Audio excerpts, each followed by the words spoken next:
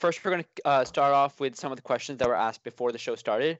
So this is through our Discord. So again, if you have any questions before the show and for future shows, feel free to post them in our Discord at FTC at Fun FTC, and also feel free to contact us via social media in order to send us your questions. So let's get started. So the first question we had was from Sean on FTC team 3540. And his question was, how does your team go about figuring out what is a good cycle time for that year's robot? So we attempt that the same way that we do in FTC. And so when the game first comes out, we look at the game and we think, okay, so what are the best teams in the world going to do?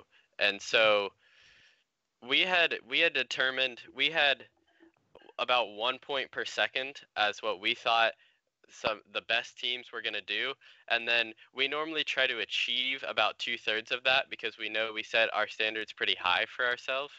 And so, but if you look at it, the top scores at the competition were like about 150, maybe a little more than that, and so that was actually pretty accurate to what we had predicted in the beginning.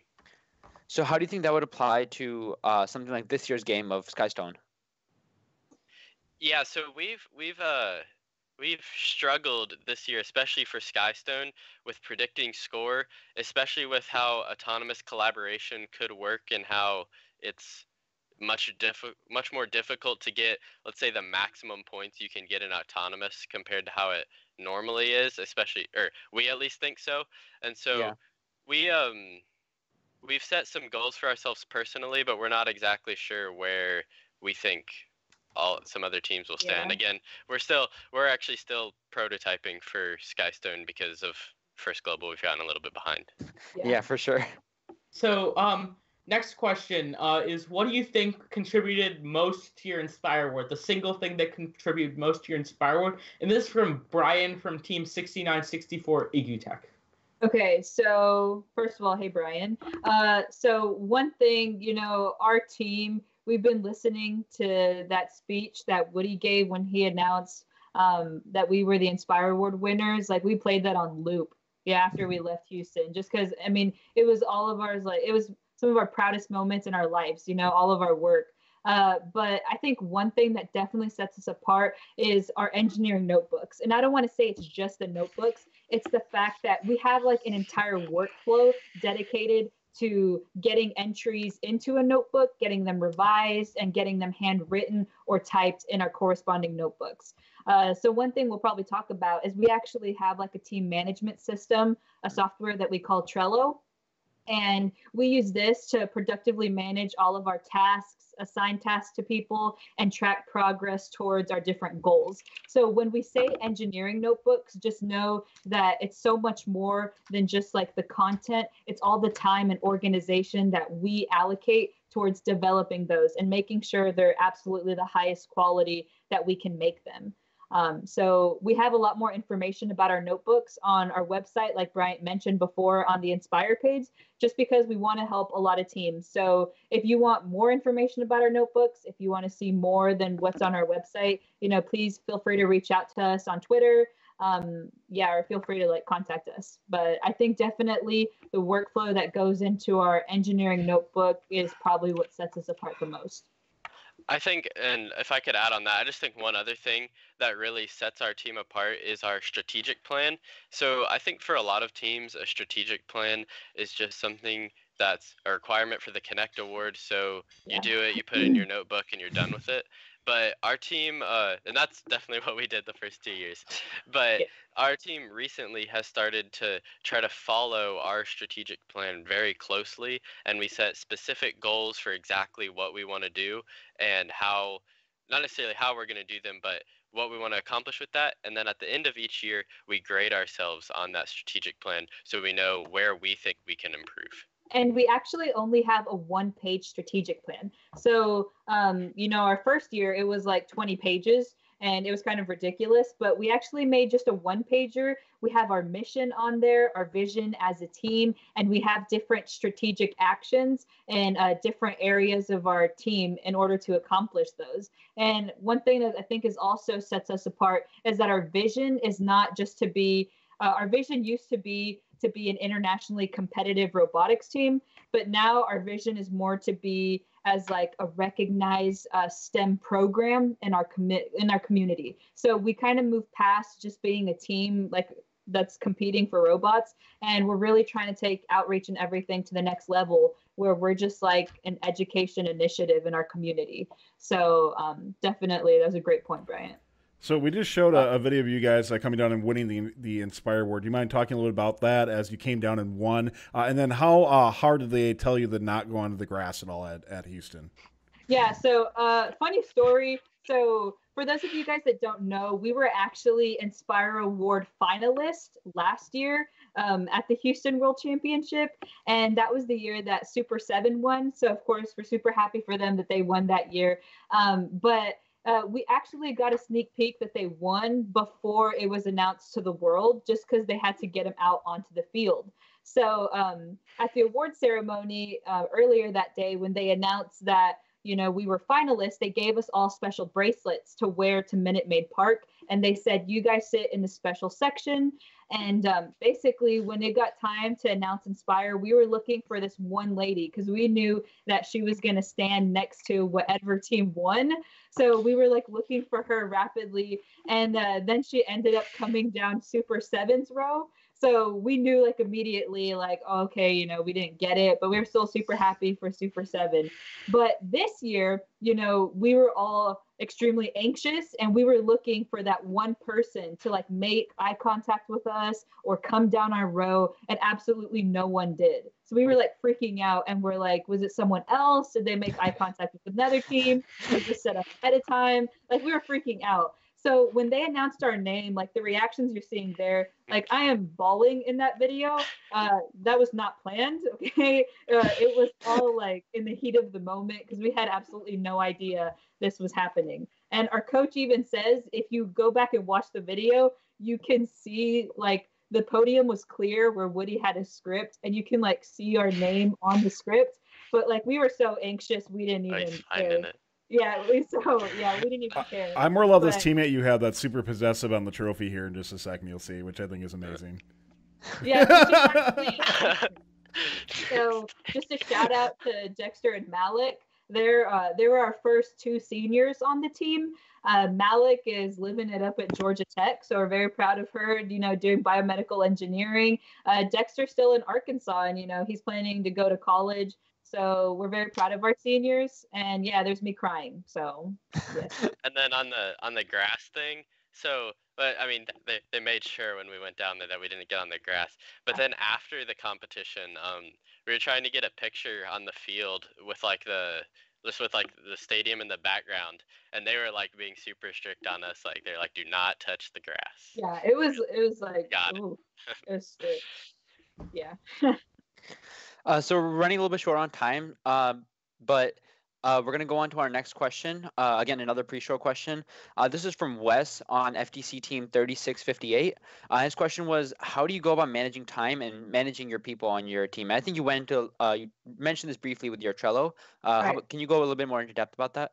Yeah, so you know, we have leads on our team, and the leads are really responsible. Like we have robot leads, and then we have like community engagement leads. So they're really responsible for updating the information that's on Trello, you know, adding good comments and things like that. So that's definitely how we manage our people, and we definitely try to enforce as many people checking it as much as possible. One thing we're really trying to make known on our team is a lot of the work that we do for our team has to be considered homework because we don't have the time of the day to spend, you know, in our lab. So sometimes team members have to take that work home too.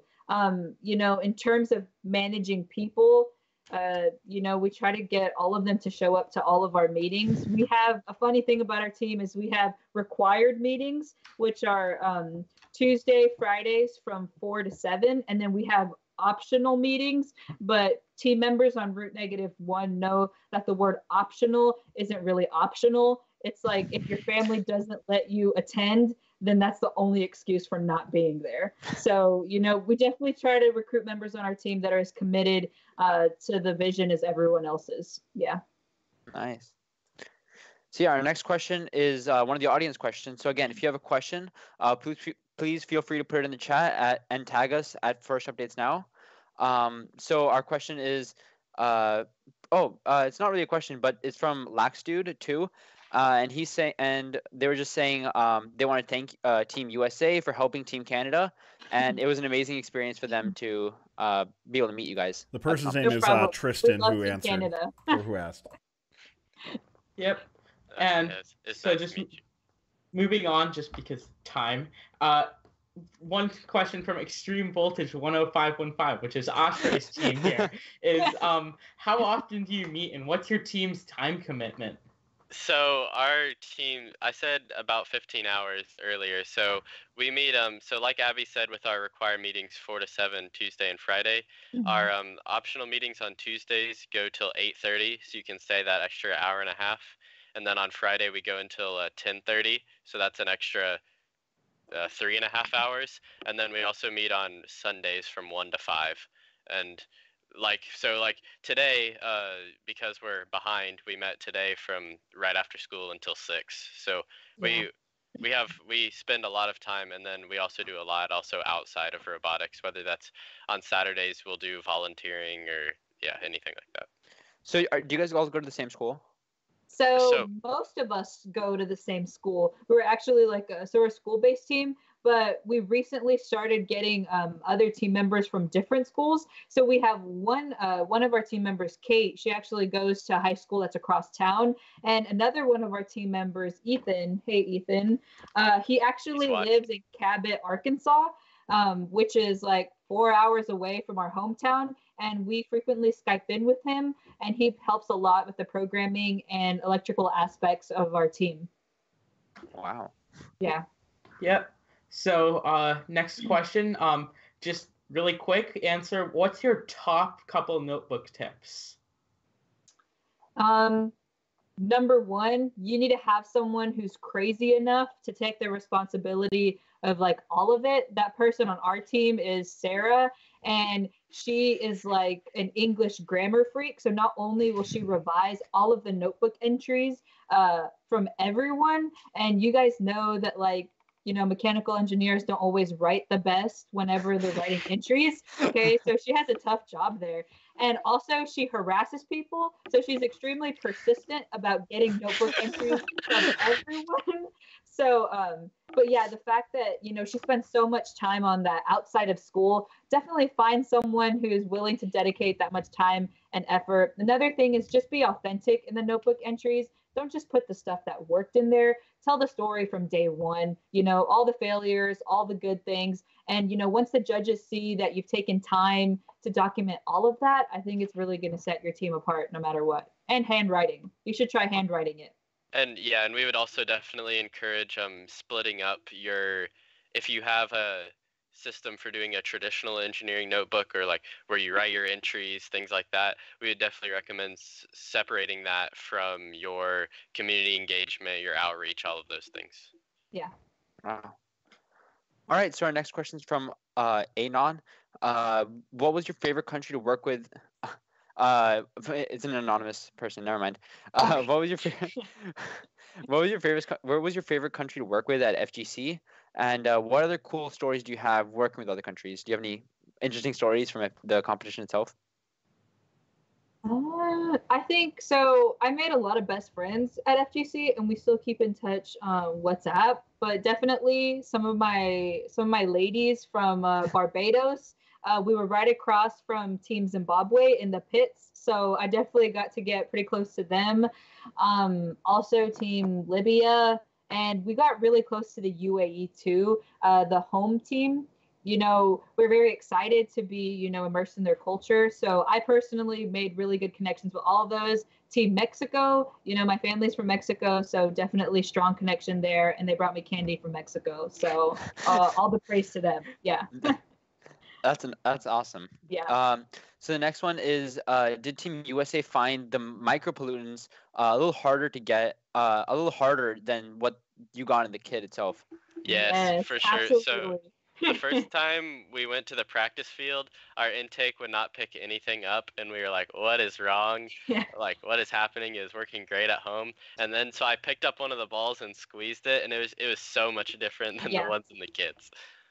We didn't want to do any complaining on like the live show or anything, but there were definitely some discrepancies between the scoring minerals from what they gave us and what we had on the field. So we had to make changes to our intake actually. You can express your opinion anytime you want on Fun. Don't worry about it. And they also the micropollutants especially also changed throughout the competition as teams used them. They would get more squishy, and so there were multiple levels of like micropollutants. Like, so the ones we brought with us from the kit, they had the most squish, and then because the practice field ones were being run with all the time, they had less, but they still had more than the ones on the actual real field, because those ones were being played with the most, and so they were the most stiff. So it was hard to try to get everything fine tuned when we didn't have like what we were actually competing with. Okay. Interesting. So and then our last question of the day is just from eCreates, and he's asking Bryant, where did you get that cool chain? Yeah, so that's Ethan who we were talking about. So I don't, yeah. He's just weird. Just forget about it, honestly. Okay. Yeah. And so with that, we're gonna start our ending. So thank you to everybody who was watching, and thanks for all of the follows and subscriptions we received during the show. Don't forget that you can subscribe for free if you or your parents have Amazon Prime. If you want to stay connected with us, follow us on Twitter, Facebook, or Instagram at FunFTC, and join our Discord through the link at the chat. Tyler, can you please read through who subscribed during the show today? Yeah, let's give some big shout outs today, and thank you to everybody who stepped up to keep Fun live independent. So people who have subscribed since last show are given some bits as well. We have tier 1 subs from Tacklebat, Will 94944, Sensational 342, Matt 1511, Gymnast 544, GC Rose, Lino C, Elin 9421, who I always mispronounce, 18 months of support with Prime. Thank you very much. Brian Sachs 135, 5 months of support. Gymnast 3 months in a row. Thanks a lot for that. Some bits from Extreme Voltage. Meredith Novak, welcome back, Meredith. 14 months of support. Fortnite God 5940 with some bits. Squat 21 DRU with 8 bits. And Coolio Julio 123, interesting name, with some bits as well. So thank you everybody for helping keep Fun live and independent. We appreciate it. Don't forget to check our Discord at discord.gg/first updates now. And on behalf of myself, Arjun, and our producer Tyler, and of course our team USA with us, we'd like to thank you all for tuning in. We'll be back in a couple of weeks with another episode of FTC Live. So stay up to date with our social media and our Discord to learn when our next show will be. And check us out on social media at FunFTC Live. Thank you all for tuning in, and good night, everyone. Everybody, wave, bye, wave, you. yay! Thanks for watching. If you want more fun content, be sure to subscribe and ring the bell to be notified about our latest videos.